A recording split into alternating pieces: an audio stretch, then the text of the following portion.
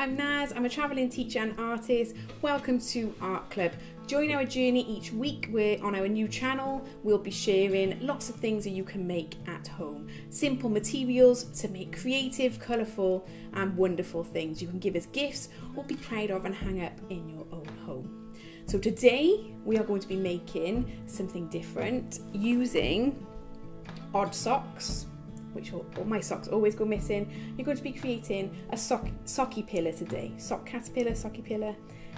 So just some simple materials needed and you'll be able to give your odd socks a new lease of life and create a little friend. So today we're going to be creating your own little sock caterpillar.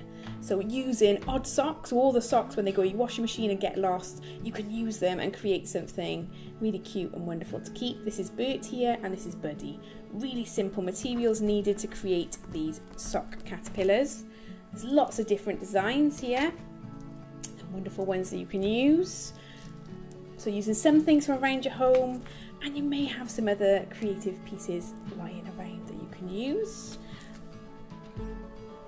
Okay, you need a scissors, a pipe cleaner or some garden wire, anything to decorate it with like pom-poms, my favourite, or something else. 3 hair bands or elastic bands or even string to tie. Depending on the size of your sock you may need more. An odd sock. Some scrap bits of fabric or felt, and then something to stuff the sock caterpillar with to make it nice and squidgy. You can use an old pillow. If you don't have that, you could use some odd socks to put inside or even some scrap fabric cut up. The other thing you could use is some cotton wool balls. There's lots of different things you can use for the stuffing. So you also need something to glue it with. That could just be some tape, it could be PVA glue or fabric glue. Today I've got a glue gun just to make things a little bit quicker. Right, let's get started with our make. So Bert and Buddy are just going to go to the side a moment. Okay, so first of all, take your sock, take some stuff in, aerate it is really important, so you want to get lots into it. Make that into a ball and stuff inside. And do that and get that all the way to the end because that's going to be the head. So you want quite a bit of stuff in this top piece. And that's going to be the head of your sock caterpillar.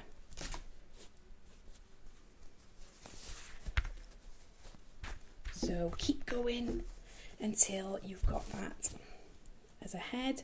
Once you're happy with that, then you take a headband or an elastic band or tie. So you can form it with your hands just to get a really nice shape. Take your hairband or your bobble, whatever you have to tie, and just tie around the head nice and close to the top. Push that along and make sure you've got it as tight as you can, and this will make all the difference later on. Okay, so once you've got your head, then you need to create your body shape. Again, stuff right down, push into place and keep going until you've got your body coming into space. You can just give it a good kind of shape on the outside and that creates your next piece of body for your sock caterpillar.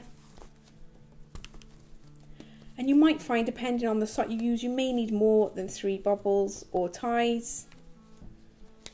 It just depends as you're making along.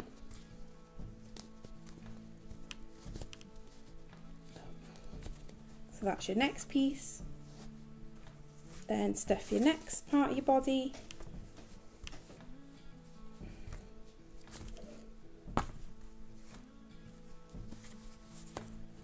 So keep going.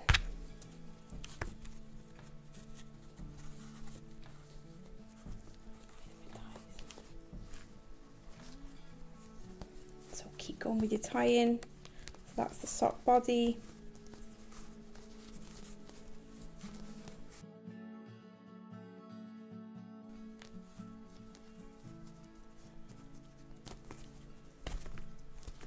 Okay, get that tie nice and close together, and then you can probably fit one more little body if you like. So it's dependent on your design. You decide what body shape that is going to have. For this one, I'm sure you can even use a pipe cleaner.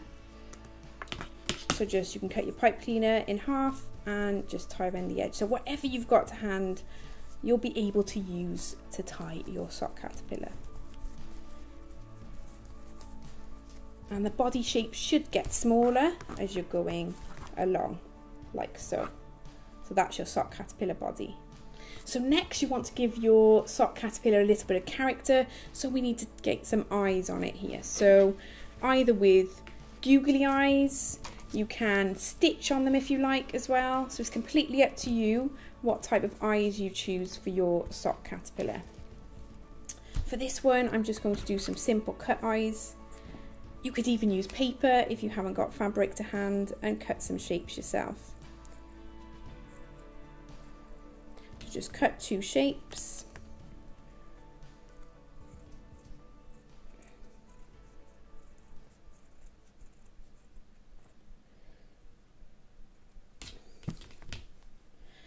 And then once you've got the white, you want to cut either black or a different colour for the pupils. I like mine looking slightly to the side, like Buddy there. So then just cut around and create your eyes. Once you've cut the one shape, you can put it on top of the other and use it as a template.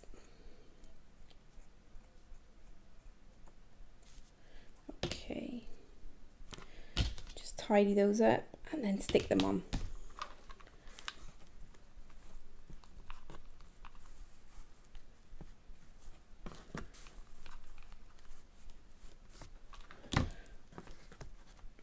So you can stitch them on if you don't want to glue. This is just to make it a little bit quicker today. Okay.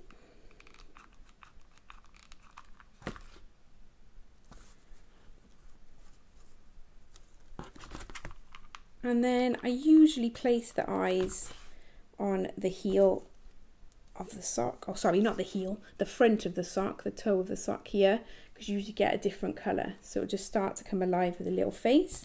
And if you decide to, you could stitch a mouth, or you can add a mouth on with some scrap fabric.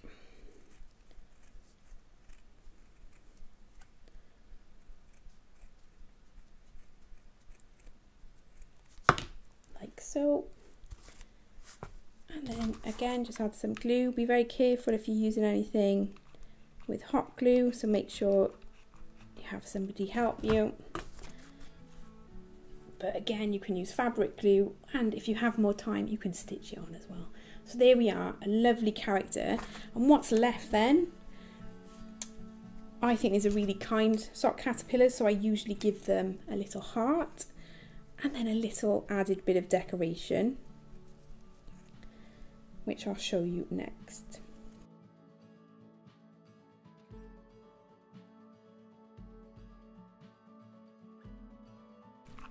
I'm going to place a heart on here. So there's a lovely heart, it's a lovely kind creature here. And then the antenna is the fun bit. So you can place this around the head in half, twist in place, and then it's up to you what shape you make. So whether you curl them in or out, completely up to you. So you might like them that way instead. So there's your antenna, and the only thing left to do then is add some decoration. So whether you add a hat or a flower, you could add cut shapes on top and patterns, or even pom-poms, my favourite. So we'll just add a few little pom-poms on top. But again, whatever you've got to hand, if it is paper or other items you want to stick on, that's completely fine.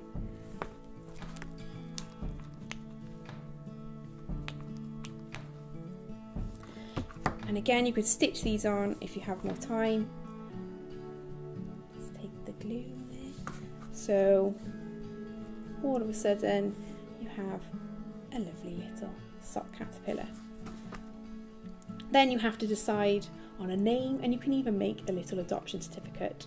So I think she looks like a Betty, so this one is going to be called Betty. The different socks you use, if you use baby socks or child socks, are going to be much smaller, so you can even make a lovely little family of sock caterpillars. If you want to make a leaf to go with it, it's just a simple trace a design, draw a design, and again, like we've done the collage for the birds and the other designs, you can just add lots of paper and collage on top. One here I've done just with a piece of scrap cardboard, and we've made it with some book paper over the top, so just lots of collage and a glue stick. So rip paper and go for it. There's lots of different designs. I love creating these sock caterpillars, so you can just go mad with them, and I really look forward to seeing what you create. Please share your designs with Create with Naz, tag me in, and Art Club. All the details are in the description, and I'd love to see what you make. You'll be part of a community gallery then, and also a featured artist, an art bag will be on its way to you. So you'll be featured on our lovely pages, and you'll get some lovely things to carry on making. Thank you so much for joining me today. Create with Naz. Join me next week for more fun, crafts and creativity.